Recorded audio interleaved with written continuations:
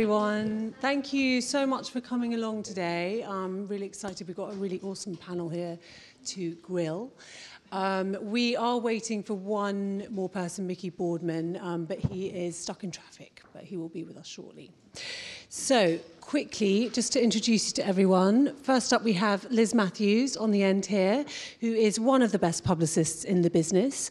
Liz started out as a journalist, moving on to co-found Laundry Communications in 2002 and setting up her company LMPR in 2006. Liz works with lots of the most recognised faces in the business. Then next to Liz, we have Lisa Gregg, who's Vice President of Marketing at American Express. Lisa leads the team that is responsible for shaping the company's international product line and communication strategy across 160 countries. Over her 20 years in the business, Lisa has helped American Express to forge long-standing alliances with the BFC and as a supporting partner of London Fashion Week. And next to Lisa, we have Angus, who has headed the board. You headed the board at Elite Premier Model Agency, where he managed the careers of iconic models like Naomi Campbell, Claudia Schiffer, and Christy Turlington, eventually moving into casting and setting up his own company, AM Casting. And next to me on my left is Sarah Shotton, who's the clever force behind one of my favourite lingerie brands, Agent Provocateur. It says here that your belief that larger ladies should also be able to wear sexy undies has seen Agent Provocateur expand its ranges extensively. And then we have the lovely Stavros Karelis. Have I said that right? Who's the founder and buying director of Machine A, which is the London-based boutique selling contemporary collections from a blend of emerging and established brands. And we're waiting on Mickey, who is one of the most recognised faces in New York, who is the editorial director and advice columnist at Paper Magazine. So he's literally seconds away, apparently. So we're just going to start by asking everyone to sort of go over exactly what it is you do on a sort of day-to-day basis. So can we start with you, Liz? Picked the wrong spot. I thought I was going to not be in your... I am a publicist and agent. I look after people like Alexa Chung, Laura Bailey, Julia Retson-Rotfeld, and we newly set up a brands division about 2 years ago. So we've just come from Orla Kylie's presentation, which maybe some of you were at. We are launching Emma Hill for Hill & Friends tomorrow. So Emma was the ex-creative director at Mulberry and hasn't been seen for 2 years, been living in a cave somewhere and is very excitedly coming back to London Fashion Week tomorrow. Yeah, that's what I do. Thank you. Impressive. Thanks very much. Follow that. That's a tough act to follow. You're very competitive women. So I'm probably the most unusual member of the panel because I'm not in a traditional role in fashion.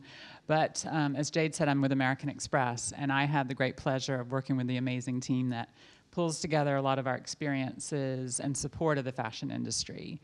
And part of what excites me about that is that I also have a passion for fashion and sort of grew up in that in fashion. And it's just one of those things where I get to get up every day and help support the industry with emerging talent. And we've done that over the last few years, several years. And what many people don't know is that we actually helped to support Alexander McQueen in his first shows ever in New York and in Paris. So it's a great opportunity to be here and talk about fashion, which is one of the things I love. Thank you. Wow, those are two difficult acts to follow. I don't really do very much apart from book models, really, to be perfectly honest. I don't really know how to explain it any better than I work with some big brands. We work across, every platform of the modeling business. So shows predominantly, but advertising, editorials. I'm the casting director over at ID Magazine. And really, that's it. At the moment, obviously we're in the middle of the shows. This is our sort of busiest time. And we work with designers in London such as Preen, Erdem, Joseph, Ashley Williams, etc. And yeah, that's pretty much it. Hi, I'm Sarah. I'm the creative director of Agent Provocateur, and I design lingerie. I also oversee all the campaigns and the whole creative side of the business and talk about bottoms and boobs all day, and it's quite funny. But yeah, that's what I do. Hello, hi, I'm Stavros. I'm the founder and buying director of Machine A Store, which is an independent store in Soho. We're working with emerging brands as well as very well-established brands. We're scouting, we're finding new designers from shows, graduates, and we support them from the beginning of their career. And now we have been in partnership with Show Studio as well. Nikna is an online platform, so we're working together to build the brands from retail point of view, from an online point of view, sales. So I'm also the buying director, so which means that I'm doing buying and I'm following all the shows. And that's my everyday activities about retail, basically. What does a brand have to do to, sorry, keep on you now, Stavros. Don't worry, don't worry. I was really surprised you. What does a brand have to do to sort of appeal to you, do you think? Well, I mean, of course, number one is the talent. And I think, this is the first thing that everyone sees into especially a young designer and a young brand. But apart from concentrating on the talent, which so many designers have, especially in London and in London Fashion Week, something really, really important is that they know what it means to be in retail. So they have to be sorted in terms of production. The pricing should be a good pricing and approachable to all the stores. They should know the competition. Being a designer nowadays is very, very challenging. I mean, it's easy in many, many different ways, but also it's very, very challenging in some other ways because you have to, the competition is massive, is international one. You have to be good in sales, you have to be good in PR, you have to be good in promotion. And there's so many people that they really, really want this to happen for them, and very, very talented people. So to make the difference and make a name for yourself, you have to have lots of things coming together. But we are pleased enough to live in a country and in a city, in London, that is got so amazing people and brands and designers. Hello. Sorry I'm late. I'm usually highly professional. It's the traffic, not me. So I think it's a number of things that people have to have, but we are lucky enough in London because there's so many good designers based on the universities that we have in London, and they're coming every year, and we can see that for so many British designers that they're working for other big houses as well as they're working for themselves and make a big name, and they're the strength to worldwide audience. And it's very nice for you to join us. Thanks. Thank you. My pleasure. Running around, I saw you across the runway. I saw you. I thought is that your daughter next to you? No, it wasn't. Actually. It was just some random 8-year-old. My son is at home. I like to pick up other people's children wherever possible. I thought, boy, that kid's. But anyway, great to see she you. was really gorgeous. I could have kept her. Anyway, everybody else has sort of briefly talked about what they do on a daily basis, and I did intro you without you being here. So if you wouldn't mind just kind of saying a little bit about what it is that you actually do. Well, I usually wake up in a panic, realize I'm late for where I'm going to. I'm Mickey Boardman. I'm the editorial director of Paper Magazine in New York, and I'm also in charge of hiring stylists, photographers, and arranging photo shoots and things like that, and I just love fashion. So I sort of fell into it because I like it. I have a BA in Spanish from Purdue, which was very useful and lucrative, but actually it was a great experience to do that and live in Spain. And then I went to Parsons in New York City. I read about your infamous Jackie Ho collection. My Jackie Ho collection, which was Jackie Onassis hip hop, inspired by that band Criss Cross, which you're all too young to remember. But they were these kids who wore their clothes backwards. So that I did an evening gown with like the backwards jeans on the bottom, and when I presented it, it was like crickets chirped. They were like, security, get rid of him. But Parsons has actually changed a lot, and I think because of British schools like St. Martin's and Royal College of Art, who really encourage creativity and just have been churning out amazing designers for decades now. And in New York, in my day, we were sort of trained to be, Michael Kors' assistant, and I love Michael Kors, he's great, but it's like, what can I tell you? Anyway, so here I am, and I love London, and it's my favorite fashion week. London, because you're here for Fashion Week. I am. I love London in every way. I feel like people from London love New York, and people from New York love London. The grass is always greener. once I got over the fact that of being able to cross the street without getting run down because of the driving on the opposite side of the road, just the energy is amazing. And something that I think is amazing that you said about the young designers, people like Astrid Anderson and Christopher Shannon and Bobby Abley, just a constant stream of people. And also from around the world, people like Marcos Alameda and Miu Kinu, I don't even know how to say it, the two Indian sisters, the Rodarte of India, who are showing in London. So many people just come to London because it's a hub of creativity, and you have that, but then you also have Geeves and Hawkes and Burberry. You have, to me, what I'm really interested in is the super new cool and the old rich heritage. And I'm not so interested in the middle, and what we've got a lot of in New York is the middle. I'm sorry, Kenneth Cole, but that's what we got. And yeah. So I think it's really great. And I think the BFC has been amazing, not to blow some smoke up the butt of our hosts, but you know, they bring press from around the world. They support the designers. And no other fashion week, I think, really does that. And it's really paid off a lot. And I think, you know, London is the place that everyone wants to come. All the editors would rather come here than the other places. But the BFC has made it possible for them to come and, you know, made it easy for us to come. So I think that that's made a huge difference in the London fashion scene around the world. Fantastic. Okay, so we want to talk a little bit about celebrities and how they play such a big part of a lot of the panel's lives up here. And I just wanted to ask you about how you feel about modern-day celebrity and their influence now on the fashion industry, because it's changed a lot. I mean, I started modelling over 20 years ago, and it changed enormously since then. So what do you feel about that, Angus? Because, I mean, you obviously started out with all the supers. And how do you find your casting has sort of evolved? It's good. I remember when you started, actually. That makes me much older than you, which is a bit depressing. But basically, I think you know, back then it was all about the models. It was all about, you know, it didn't really matter that every designer had the same lineup.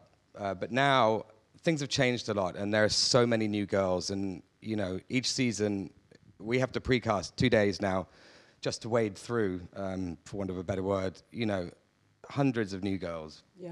There's an insatiable appetite for what's new. And it's really, it's a completely different challenge. And so, you know, it isn't about who you have in your show anymore. There was a little bit of a throwback time when, you know, some of the sort of mid-90s, late 90s supermodels came back and did a few shows.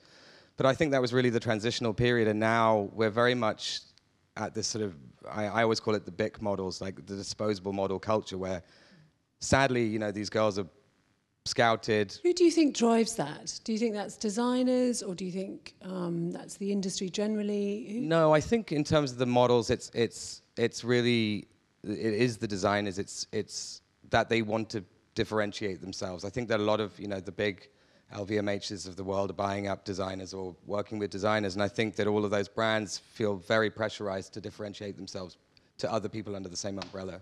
Mm-hmm.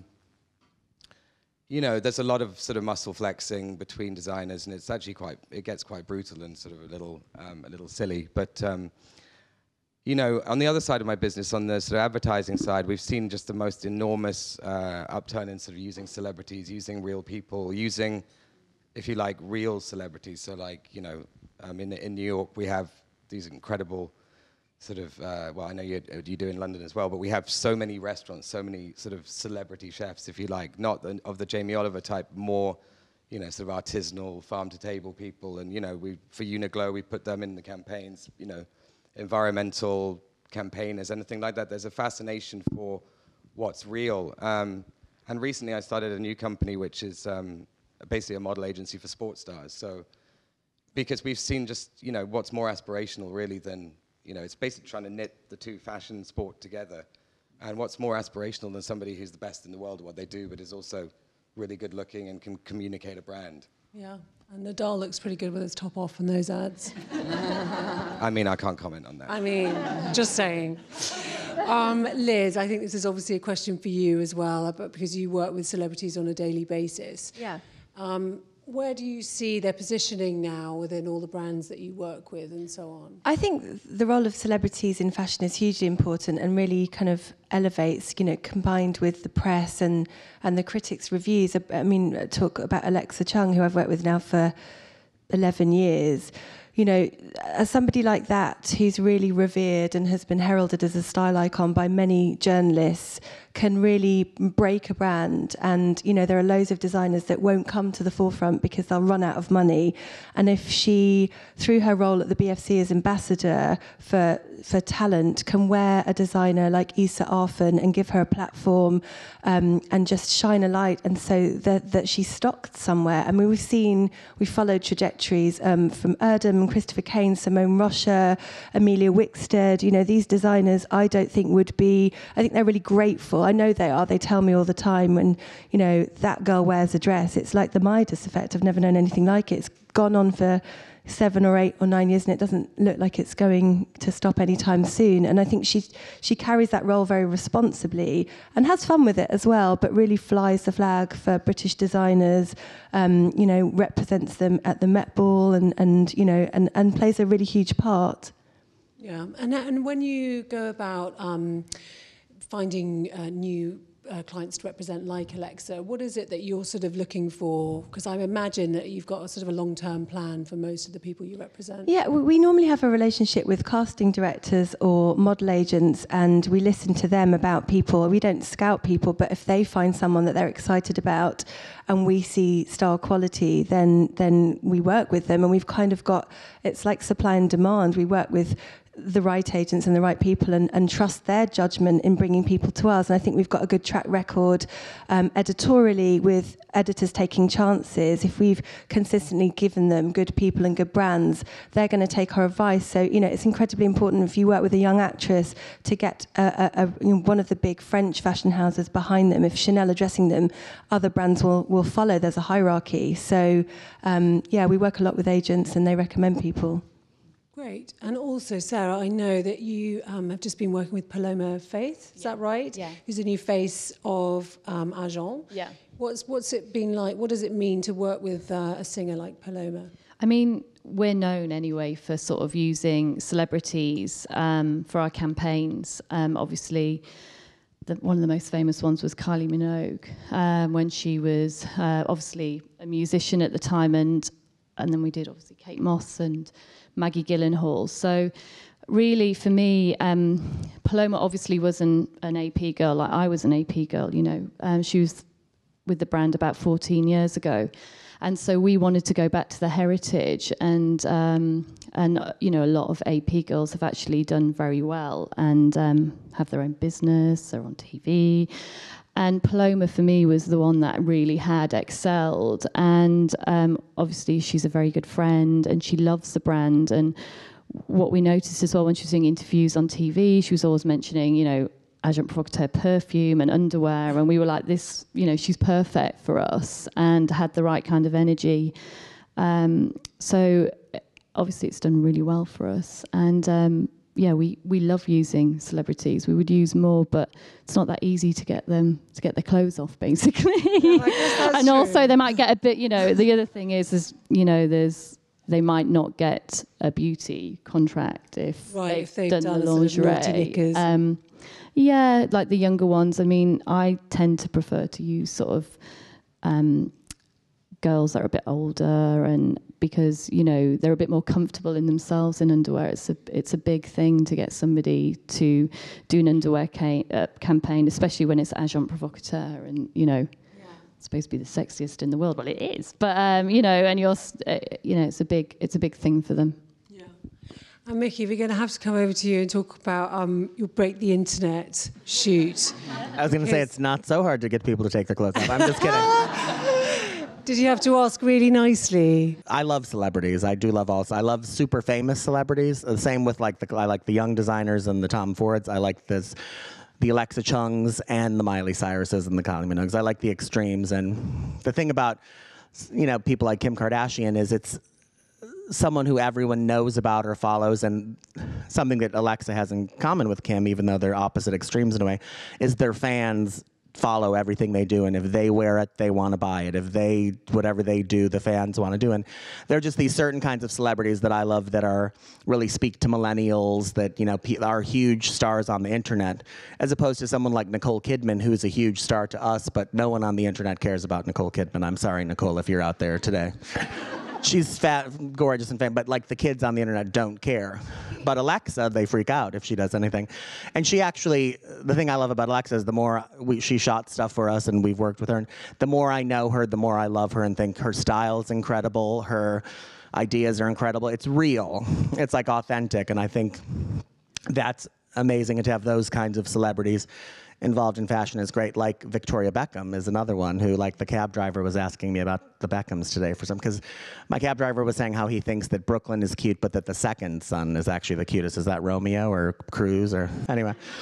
But and I think Victoria also has amazing style, and seeing her present her clothes, she really, you know, it just feels real. So I do think that celebrities are like that are important now, as opposed to a celebrity who's got a movie now and just shows up at a designer's show for money, who doesn't even know the designer, who has nothing to do with anything. That, to me, is boring and old. But it's new to have, like, it's interesting to have celebrities that care about fashion and are interested in fashion and are real. And I think Kanye West fits in that mold. As a part with your work with American Express and the BFC, you sponsor and help promote a lot of the young, brilliant talent that we have here in the UK. And I just wanted to ask, what are some of the most rewarding things about that? Who have you really enjoyed working with? Well, firstly, just helping them. I mean, these are the people, as we all know, who need the help the most. We also work with larger brands as well, and I've mentioned a few of those earlier. I mean, they all bring such an amazing talent. So we worked a few years ago with Jonathan Saunders. We've worked with Roxanda, most recently with Osman, and this year with Peter Pilato. And I think what's great about working with them, and, you know, some of the conversations that I've had with them is, and Stavros, you're spot on in terms of what brands need to look for and how they become successful. The other thing is, because they're sort of starting in their careers, they're really finding out who they are. And one of the things that we help to support them through is bringing in our finance and our brand and communications teams to just help nurture them along. And one of the things I always reinforce is just be really clear who your customer is. Be really clear who, if it's a woman or a man, who's the design target? What do they look like? What music do they listen to? What consumes them? What magazines do they read? Because it's really important, because you can, early on in their career, they're really easily influenced. I'm sure you see this as well. And it's important to stay true to who you are and not lose sight of that. And you see, you know, sometimes, because they're so tempted, you know, early, you know, season after season, to differentiate, but it's about also being true to who you are. Yeah, and I can see you nodding along there, Angus, because that must be true for a lot of your clients. Yeah, I think the younger designers do get very, very easily influenced, and I'm not really sort of backward at coming forward and trying to help. You know, I think that through what I do, you know, we work with a young brand in Paris called Aganovich, one of the many shows that we do there, but that I've always wanted to be a part of their thing because it's so incredible and beautiful, but you know, they really needed rescuing in terms of the casting, and they needed it to be elevated. And I feel like you can really bring something, you can really translate to the people that are sitting front row, you can translate that brand and make it into something that is more legitimate for people who don't really know. I mean, there are many people here who I'm sure would sort of appreciate this particular designer's like aesthetic, but they might not necessarily pay so much attention to it. And so, you know, we can lend something to that. And I think, you know, a number of years ago, London was a little bit of a backwater in terms of the shows. You know, back in your day, it was huge. We were the biggest city, and then there was a dead period. And then I had Simon and Caroline, everyone at the BFC. We used to sit together for hours, you know, trying to work out how to improve that, because we had so much talent here and it needed to be showcased. In New York, you know, I don't see anything new that's exciting ever. And It's I'm true. so happy to have been. A few little things. Very couple. Right. I mean, I'm sure, I don't watch all the Why I shows. moved to London. Right. And I think, that's so exciting, being British and being based in New York. It's so nice to be able to come back here and be part of this resurgence.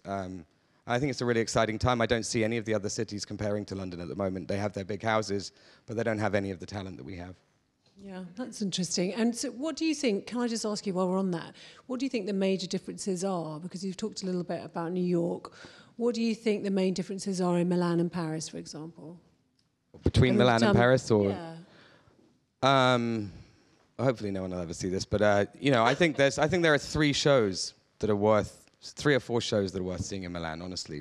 And in Paris, I think it's a little bit sort of in the midway between Milan and London. There are exciting young designers that I just talked about, and then many others like that, like Jacquemus, who we also work with. And then obviously the big shows. I wonder where the culture comes from. I don't know how it is, but London has always had this. And there was a mass sort of exodus of talent from London in this sort of dead period I was referring to. And that was very sad because the talent didn't go away. But perhaps some people, didn't get the support that they needed at that time. I think that was a really big part of it, actually. So I always think it's really great to meet people like you, Lisa, who actually support our young designers, which means they can stay here. Because I remember there was a time when, a lot of, I'd say, of our big designers were having to show abroad because the editors weren't coming. And I think it's a sort of mixture of all those things at once. So it's absolutely fantastic. And the way we think about it, I mean, these are the people that are going to be, in the vintage shops of the future. And it's so and the bigger guys, certainly we partner with them as well, and we help them grow their businesses and just, decide which locations they should open new shops and all that through our insights and intelligence. But I think there's nothing like helping someone when they're just starting out and they really appreciate the help, and we stay friends for a long time. Yeah, I bet. I wanted to talk a little bit about the work-life balance when you go into a creative industry. I'm sure a lot of you guys are either considering or you're already in the creative industry and wondering how that sometimes works out. So I'm going to start with you, Liz, because she's going to look at me. Liz has 4 children and an incredible company. And I wonder how you manage as well, let alone everyone else. Wing it day to day. I moved my mum to London when I had 1 child and 1 on the way. We were interviewing for nannies, and she just kept sitting there drinking more and more red wine, going, "She's got terrible shoes on. She's going to murder your children." I was like, "Why don't you do it then?" She's like, "I'd love to, thank you." And then, so she signed up for that, and then I got drunk, got pregnant, and had twins. So I was like, there you go. They're now 10, 6, and 3-year-old twins. And I have, there's no formula, but I try and be 100% at work and 100% at home, which in crazy times like this is, I've checked into a hotel with my managing director who's sat over there. We're literally spooning in bed. It's so fun. And we've left our husbands and children at home, and we're playing dress up, and we're there all the time for our clients and fittings and things early morning. And then I will go home and be a mum and have a few days of doing that. And I've never missed, part of running your own company gives you freedom, so I've never missed sports days or birthdays. I just kind of work my schedule around it. I've got an amazing team who are always there to support if I can't go to shoots. I don't travel as much as I used to. Alexa's got a fantastic publicist in the States. We get the short straw because Bianca does New York and we do the rest of the world. But I don't travel kind of anywhere near as much. And I don't know if you really want to make it work, you do. And I think that as much as this job is fantastic and enthralling, it's horrible sometimes and lonely and hard. And I go home to unconditional cuddles from, a crazy 3-year-old. And equally, Monday morning, when, I'm knee-deep in nappies and vomit, I'm like, get me to Farringdon, please. So... Yeah, they both boost each other. And Sarah also, you have 2 small children, I believe. Yeah, I do. And actually, I had them quite late on. So I think for me, I was lucky enough to graduate and get the job at Agent Provocateur, and I've been there for 16 years, like I said before, I think.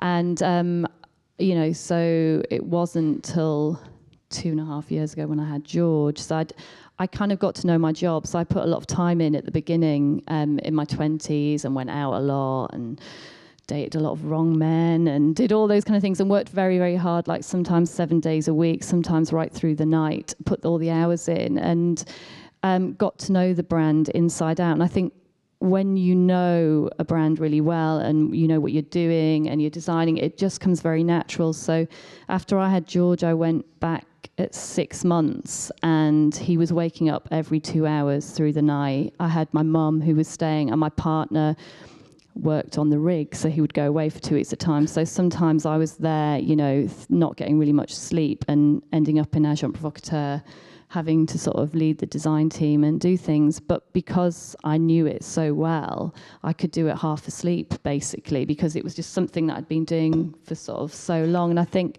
and also, like Liz obviously loves her job, and I love being a mom, and I love my job as well. You just get on with it, and you embrace it. And there's something, I don't know, you're like, yes, I've done it, I can do it. And it's very empowering. You know, even when you're covered in baby vomit and puree, when something good happens at work, I don't know, it's brilliant. So don't ever think that you can't do both, because you really, really can. And determination is very powerful. When you're like, I'm going to do this, you can really do it. Fantastic. Mickey, I'm not going to ask you about babies, but I was just wondering, how did you start out with paper, and what would be your advice to sort of people that are, you know, interested in magazine? Well, as I mentioned, I was going to Parsons and not creating much of a splash, I'm afraid. A little bit, you know, here and there. But then paper was my favorite magazine. I'd always been addicted to magazines. I never thought you could even really have a job at a magazine. I didn't know anything. And I socially met someone whose best friend was the managing editor of Paper, and then met that person, and I said, oh my God, I love Paper. You're so lucky to work there. And she said, well, we have interns. Why don't you come be an intern? And I know there's a lot of sort of scandal about unpaid internships in America, at least. I don't know if it's the same here. And my unpaid internship was the best thing that ever happened to me, because I think it's sort of like, you know, it's like shacking up with someone before you get married, or it's like a 6-month-long audition. So I would, you know, on my days off from school, I would go to the office and, you know, whereas at school, I was not getting much of an enthusiastic reception, and I'm a Leo rising, so I need a lot of attention and a lot of positive reinforcement, even if I'm just doing the bare minimum. And whereas then I'd go to the office and they'd be like, we love your look, you know, and I was encouraged, and it really felt like home, and it felt like the place to be. And I think, as the girls said, the ladies said, you know, when you love what you do and you're at a place that you really want to be, I didn't care if I had to stay all night or go on some crazy errand, and there is a lot of cuckoo bananas stuff that we have to do, you know, but I loved doing it and was happy to be there. So somebody quit, and they asked me to answer the phones and I happened to get kicked out of school because I failed a class my senior year. I don't know if I mentioned that. So I had 1 semester left and was asked kindly to leave. And they asked if I would answer the phones in the meantime till they figured out what to do, and that was 23 years ago, and I'm still there. So I kind of learned on the job, and that's why the thing that upsets me about this, people suing over these unpaid internships, is if you don't want to do an unpaid internship, don't. Absolutely 1,000%. And I do think it would be great if everyone could be paid, but to me, the secret to success is to figure out where it is you really want to be and get yourself there. And once you're there, it's like a fairy tale just waiting for the happy ending to happen. You know what I mean? You can show them that you're amazing, show them that they need you, you know, and show that you should be there forever. And thank you. And Stavros, I wanted to ask you as well a little bit about how you ended up in your job, because I don't think we really went there. Well, I about 6 years ago, basically I remember that I was going to all these shows from CSM and Royal College of Arts and LCF, and I was seeing all these really amazing graduate collections with graduates. And back then it was when Astrid Addison was graduating, and it was the beginning of Nazia Mazhar. It was so many siblings. It was really young designers that were coming out at that time. Now, back then, it wasn't so many stores in London that they were supporting that young designers. I mean, it was really, really early stage of taking a graduate collection and putting it in a retail. So we started talking with some other people, and we said, let's create a space where actually we can sell these collections. And I went to Astrid and I went to all these different people and I said, would you be interested in putting straight up your graduate collections into a retail store and see how they start performing? It was a momentum, I think, in London that happened about 6 years ago, that because I listened very, very carefully what all the rest of the people were saying about emerging designers. And it was a moment in London where about 5 years ago, it was a force altogether coming and supporting the emerging brands, the really young brands. It was a press, but also it was the retailers. And they were putting them in the windows, they're using the window spaces, they were selling the collections. And all this together, and also the celebrities that they were helping so much, and they still help so much, the press, everyone was like there. And I think this is how it started. And Machine was in the beginning of this whole kind of interest of emerging brands, younger brands. So we started like that, and then we start checking more and more shows, we're giving the space. But then I started working very, very closely with all these designers in terms of production of the collections.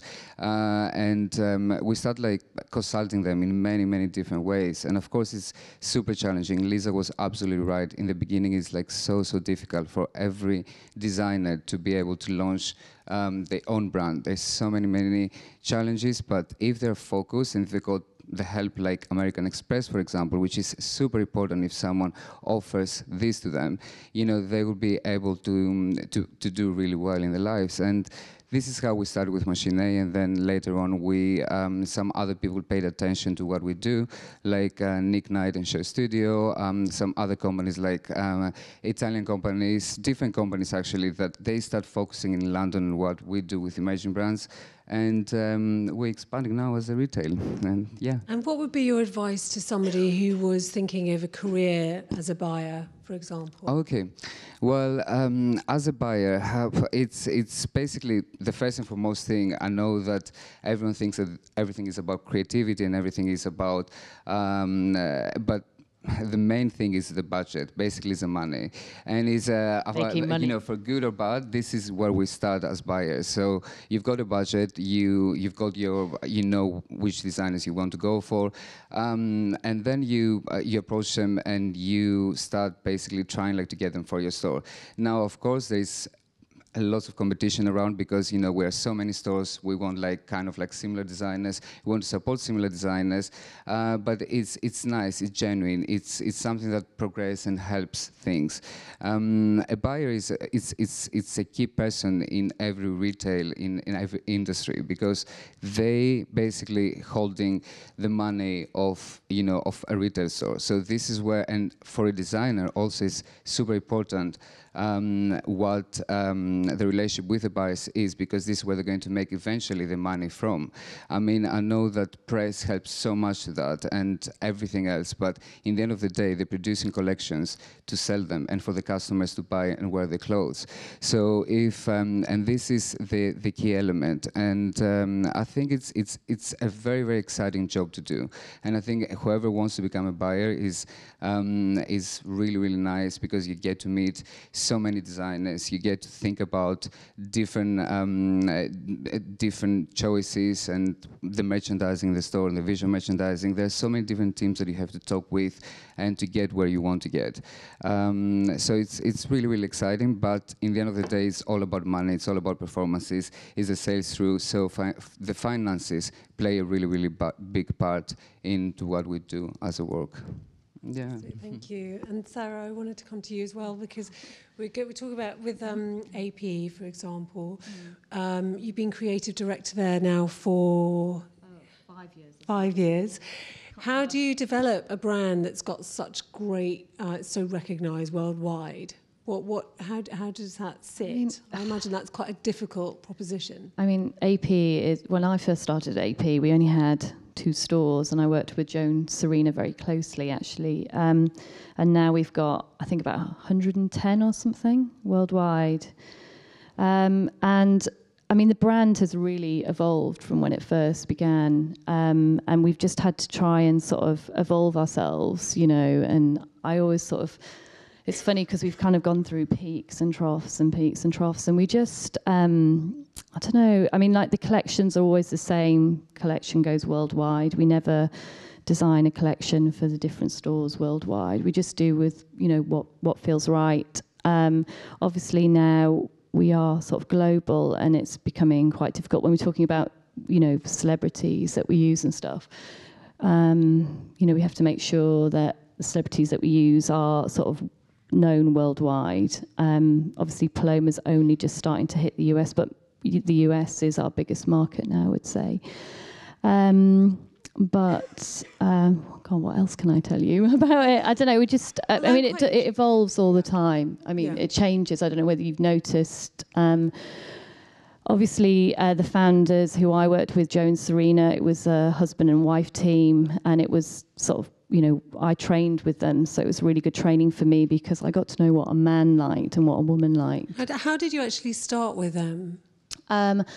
I graduated from St Martin's in the 90s. You always been interested in lingerie particularly, or was it just design I totally fell into it. I was actually with Sarah from McQueen now, Sarah Burton, and we were all together with Warren Nerona as well, who was also designing. And you know, we came out of college and there wasn't really any jobs at that time. And you know, it's quite a full-on college. So, I mean, it's brilliant, but you're just a bit like, I need a break. And so there was a job just as office junior at Agent Provocateur. And I was like, oh, okay. You know, my friends were like, you'd be brilliant there. You know, you wear a lot of Westwood. And it was very fun. It was a new brand, and it had a good energy. And you know, it was quite underground at the time. And I started then. I literally did an apprenticeship, like you say. I mean, like Joe and Serena would be like, jump, and I'd be like, how high, you know? And they'd be like, go to Broadwick Street and do the windows. You need to change the windows. And I'd be like, I can't do windows. And they were like, yes, you can. Just get in the car and get over there. And I'd be like, what am I going to do? And they'd be like, well, just make it up. And so I'd do that, and then they ended up being in ID, and you know, we were known for our windows, and there's a book about windows. But I literally did, like, you know, I find it really hard now to get the work experience girls to sort of, I don't know, there's not, my time it was like you were so pleased to have a job that you would literally do anything and you would work late. And it was great because you were, you became part of the family, and, you know, you would be working really hard, but also you'd be all going out for dinner, and then you'd end up going to a great party, and then you'd maybe get in at 5 a.m, be like, and then you'd be like, quick, brush my teeth and get back to work. And it, I don't know, it's really fun. And I literally just did bits of everything. And what I didn't realise was that I was basically, you know, I'd do the windows, I'd do the interior stuff, because it'd be like, we're opening a store in LA, you've got to do the interiors. And then I was designing stuff. And I kind of, I don't know, I just, when it came to 5 years ago when Joe left, they were like, you've been doing this for ages, so we know you can do the job, because we've been, you know, the people who own AP now, there's quite a few people, but they were like, been watching what you've been doing, and that's how it all came about. Amazing. Yeah, so, but it's sort of, it has changed, obviously, but it's an exciting brand. Yeah. Yeah. Fantastic. And Angus, I'm coming. Hi, Angus. Take your time. Sorry, you know. I've got to ask you a few questions about supers, because it was just such a mad time, wasn't it? And can you just tell me a little bit about what it was like booking those girls back then? Or not really? It was, yeah. It was a lot of fun, actually. It was like I said, it was a really fun time. It was sort of, it's a lot more fun than it is now, put it that way. But I suppose I'm on the other side of the casting couch, as it were. Yeah, they were not easy. I mean, you were not easy. I remember that as well. I mean, how dare you? Outrage. But yes, certain times I'd have, sort of have to go and prize people out of bed 3 hours after they were meant to be somewhere. And sort of basically you get abuse from everybody. You survived, Angus. I got through it. I muddled through, yeah. Do you much prefer being on the other side now and being... Oh, yeah, absolutely. I mean, like everybody else was saying about internship, I feel like my apprenticeship to do what I do now is working in a model agency. It's brutal, it's really hard, really long hours, very little pay.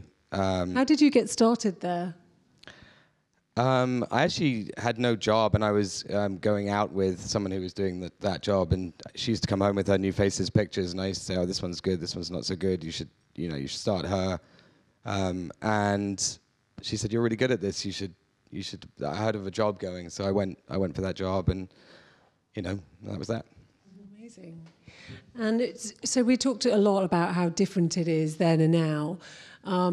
But with castings, for example, what is it that you are particularly looking for? I know that you said you're looking for a new face, but there's got to be more than just a new face when you're casting. Yeah, I mean, you have to put the hat on of the designer that you're with at the time. I mean, we work with Rick Owens, and I'm sure you're all very familiar with what we do there, which is sort of probably one of the most fun things we do. And then you in the same day you might be going to to Kenzo, where you're doing the peoples of the world, and a sort of luxury beauty. So that's the challenge really, is sort of getting in a car, clearing your mind of what you've just done, and going to the next place and sort of looking at the collection, working with the designer and the stylist, and trying to envisage what the woman is or man, and then try and translate that into a cohesive picture via the casting. Because so many people that do my job, I think, just try and get the best, the most famous models into their shows, or at the moment, that is, as I said, they have a short shelf life, but it's all about who you have in your show and not about what it actually looks like. And I think it's really important. It drives me crazy as I look back over, which I do, by the way, when I look through my shows at the end of the season and I see duff choices that I've made, or like something that I allowed the designer to make a decision on that I knew was wrong, and invariably they're like, "You were right, we shouldn't have done that," but then they do it again the next season. But it's just the way of the world. But I think that's the thing. It's not really about looking for something in general. It's about putting yourself, immersing yourself in the brand for however long you're with them. Do you think that's something you can learn, or do you think you have to be intrinsically good at it? I mean, if there's people out here that might be interested in going into casting. Well, there are very successful casting directors that don't have a good eye. So, and again, naming no names, but I think you've got to. I think there's a mixture really. I think it's a time management thing. My business partner is extremely good at managing of time and charts, and I mean, there's so many models, and you've got to be very organized, for sure. Otherwise, you'll miss people, and that's definitely a big part of the job. I'm super disorganized, but I have a great team who's sitting over there, and they make, I text them every morning saying, "Where am I going?" And they say, "Just look in the command book that we have for London." And I go, I can't find it. Yeah. So, but then when I get there, hopefully if I do get there, I do feel like I can make things happen that not many other people can. Okay, well, I just want to say thank you very much to all of you. I found that really interesting, and I hope you did too. Thanks very much. Let's hear it for Jade. You did a wonderful job moderating.